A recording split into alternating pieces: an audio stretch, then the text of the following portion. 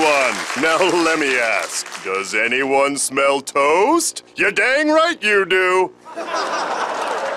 Don't worry, you're not having a stroke. Well, a stroke of good luck, maybe, because until now, the only way to make toast was the hard way.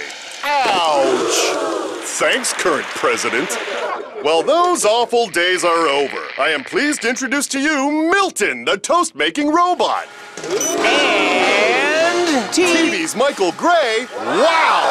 You ruined it. Ooh, sorry. And hold for applause. Audience is still applauding. Still applauding. Still applauding. Oh, I see I have some fans in the audience.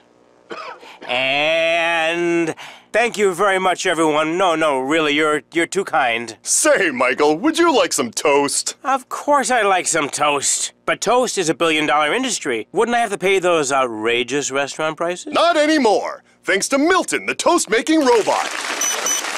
Hey, buddy, show him what you can do. Is that sound normal? Thanks! I've been really blasting my core!